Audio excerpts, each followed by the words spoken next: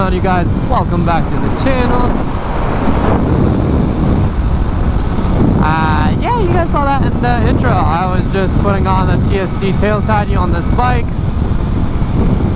I know I'm still slacking. You guys want to see the installs and whatnot, but I don't know, man.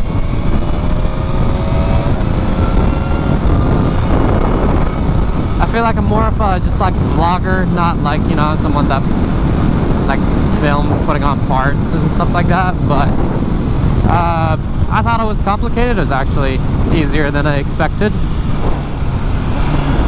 The TST tail tidy comes in like more pieces than usual, and you gotta kind of like connect the wires and seal the connections and whatnot, mainly because the connectors that connect for your turn signals and lights and whatnot, they don't want you to pretty much like drill holes in your fairings and all that to make it fit. So there's a small hole, and that's why they kept like all the cables loose and all, so you can actually like fit them through the bolt holes, and then after that you kind of like plug in all the wires and, you know, heat seal them, the shrinking, I don't know technical terms with stuff like that. I just do the work. I'm like, yay, we're done. I want to get out so I can show you guys. We're going to my friend's shop just to hang out. I do have this light, which, let me show you this cool thing about the BMW. It's literally like a car. So you go to my vehicle. Okay, they're going, so I can put it in neutral, and then it tells me what that is for, unlike most bikes where it just gives you a warning sign and doesn't tell you why. Here it tells me that my license plate light is faulty, and that is because I did not connect my license plate light. Calm down, homie.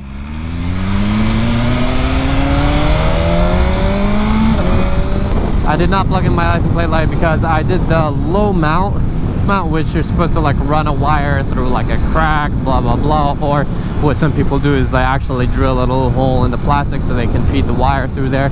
But pretty much it seemed like a little too much work for me for something that I don't really care too much about.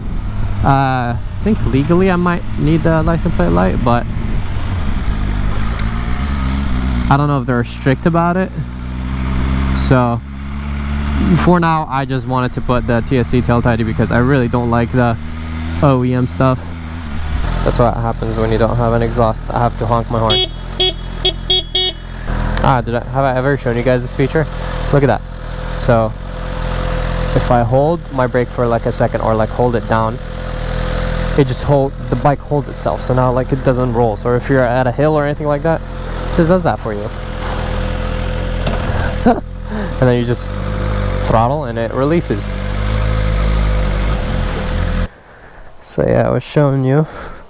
See, I have the paper plate still because the bike is brand new, so I was like, I'm gonna wait for my actual real plate, and then I'll put on the light, whatever. But I'll see if, pretty sure Brent Tuning or someone can, you know, cancel that light or whatnot. But what do you guys think about these? I wanted to do something different. The NRCs kind of like looks, they're too plain and basic, and I wanted something a little cooler, and I feel like these are very cool.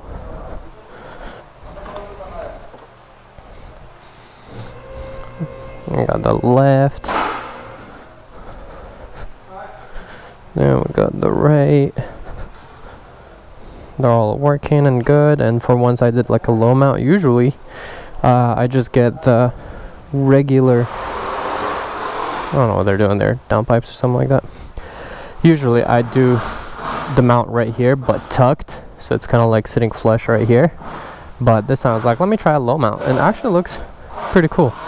Like it keeps the upper tail section very clean, so I like it, especially because it mounts easily to your well, bracket or passenger pegs, whatever you have on. Because if you have an Acura, an aftermarket Acura, I think it mounts from right here, not like this one. And if you have like passenger pegs, and same thing, but it's compatible with everything, super easy to use. Yeah, it was just a lot of parts because it was like this piece and then this piece, which kind of like closes off that whole section, and then these, and then these are like two separate parts that you have to connect. So I was like, whoa, usually it's just one big clunk that you stick here and that's it. So many different pieces, but it's clean. And I showed you guys in the last video that we got the matching M lever guards, the radiator guards, and the spools, the M spools. And we'll probably get also axle sliders for this bike, front and rear. I'll just get the OEM M ones, so everything is all nice and matching. And then a bunch of carbon, and then there's almost stealth mirrors, and exhaust too. Exhaust is going to take forever, again, because, you know, everything is on back order pretty much. So we're going to have to deal with a stock exhaust for a while, which is a bummer. But I'm gonna ask Bren and see, because I'm pretty sure the tune that he told me about has like self-tuning or something like that, so I can actually run it with this exhaust and after I unlock the bike, and then later on when I get an exhaust, it kind of just adjusts itself, or I'll have the handheld so I can, you know, he sent me a map and adjust it myself. But we'll get to that later. We'll see how it's gonna be.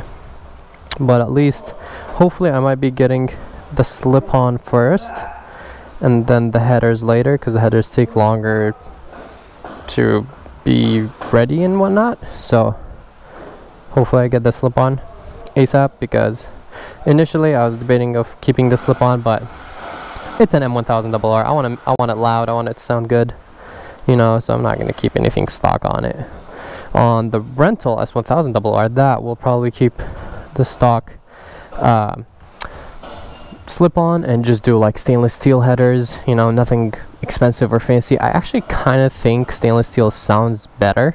It has a different tone than titanium, but titanium headers are lighter and more durable, and at the same time they look way better. Especially imagine the color of the so pretty much what I'm trying to say is that I got full titanium system. You guys might know from who, but we'll keep that as a surprise. But yeah, got a full titanium system. And actually, if you guys didn't notice, so on the M1000RR, even the headers are from Acro, so they're actually not the same as the S1000RR. The slip-on is the same, but not the headers. I already have, like, you can see titanium headers, and yeah, everything's from Acro, which is crazy. Like even this piece here is carbon, which is not the same with the S1000RR. I will do a proper comparison video when I get my S1000RR back. But yeah, so we're gonna do a full titanium system, and I just want the colors of the pipes, you know, to show and look all crazy, because I feel like the colors of the titanium match the colors of the bike, so it'll be like really cool. But yeah, I don't know, I just wanted to give you guys a little update, show you the bike with the tail tidy. I don't think I've ever seen an M1000RR with the TST tail tidy, and I think it looks really cool. It was either that, an RC, which I definitely didn't want to do an RC, because I don't know, I just feel like they look kind of basic, especially for this bike. And oh, that's my Acro slip-on for the Aprilia right there. I'm just gonna have a bunch of Acros that I'm just gonna hang on walls because I don't use them. They're too quiet, man.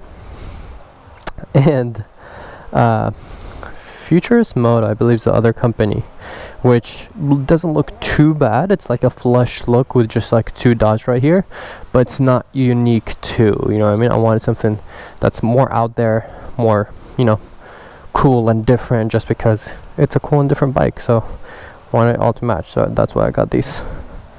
And I like how they fit right there. You don't need to drill holes or anything. There's like one bolt that goes through. That's where I had to feed the wires through. So yeah, everything goes pretty much simple and to the point. Different, huh? The lights look fucking sick. Alright, good. And I don't know, what do you think about the red? Because I got the red ring.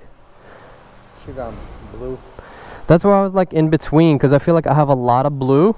Yeah. So I wanted to do a little bit red. Actually, it's gonna look dope when you press on the brake, red and red. Exactly. Windscreen. I didn't get a windscreen. You get a windscreen? No. You're gonna keep it like that? No. I'm gonna get a carbon one. I just like don't know yet from where and whatnot. This one you should change the carbon. But that's the plan. And then put these stickers on. That is the plan. This one and this one too. Yeah. I want to do this one too. So these two pieces I want to change to carbon. Yeah.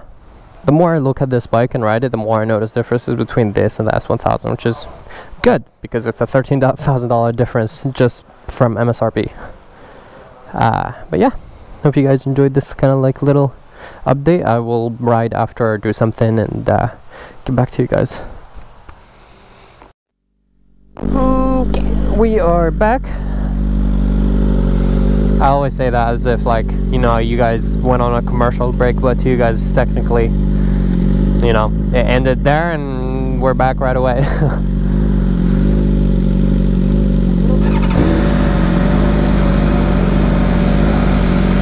Ooh, it's getting a little chilly.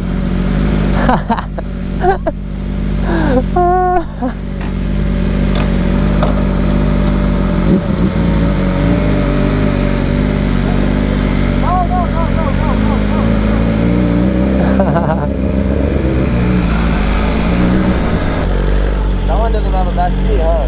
Nah. That's a race bike, you don't need one. Exactly.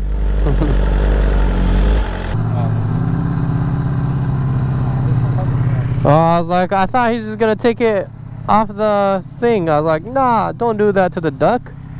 At least if you do that, like, you gotta give it a little speed so you're not like, you don't hit the belly.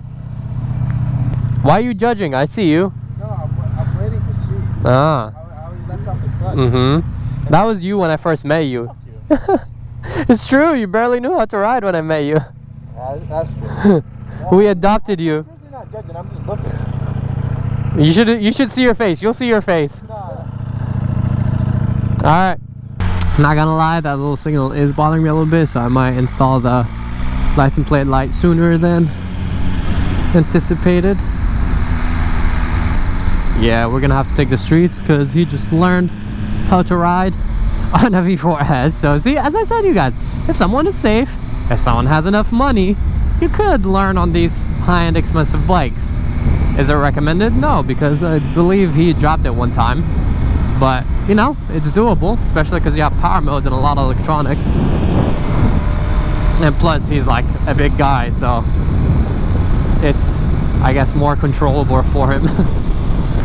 What do you guys think? Should I get a custom seat on this bike? I feel like it's already nice because it comes with, you know, the M seat, but also it's the same seat that's on the S1000RR M package, so it's like, nah, do I get a custom seat? Do I not?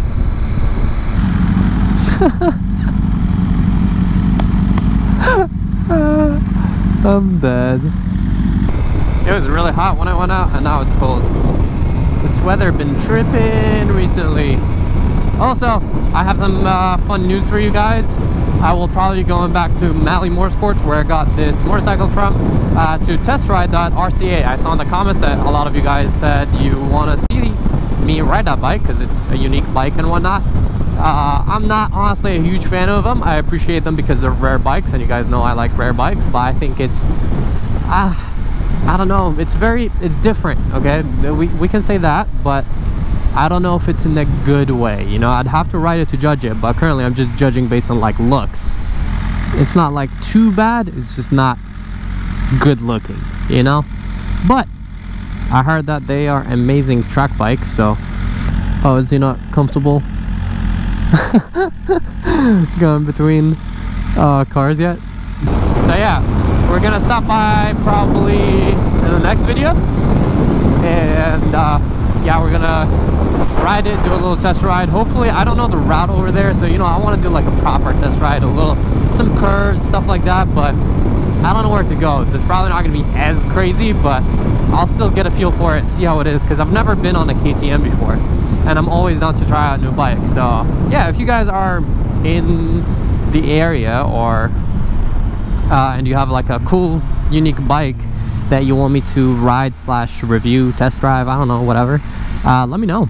I'm always down to try out new different bikes because I don't know, I like bikes and I think it's cool to try out different ones. Violated.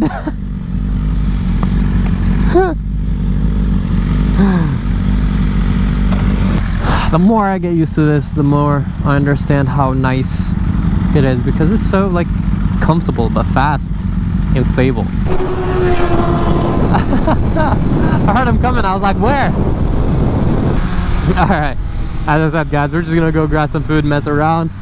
I hope you guys enjoyed this video. If you did, please drop a like, subscribe, share, and support. And I will catch you guys in the next video, which should be a little more exciting than today. You know, we'll try out a new bike, and I'll keep you posted on more updates on the bikes and whatnot. And I will try to ride some of my other bikes, because every time I get a brand new bike, I'm always just riding it because, you know, it's a brand new bike and I really want to ride it since it's new. Well, especially right now because I have to put on those braking miles on this bike, so I'm definitely going to be riding this one a lot so I can unlock it and then can tune it and exhaust and, you know, all the fun stuff. We'll definitely be seeing a lot of M1000RR, but I'll also try to diversify and ride some of my other bikes as well soon. Thank you for watching, and I'll catch you next one. Peace out, ride safe.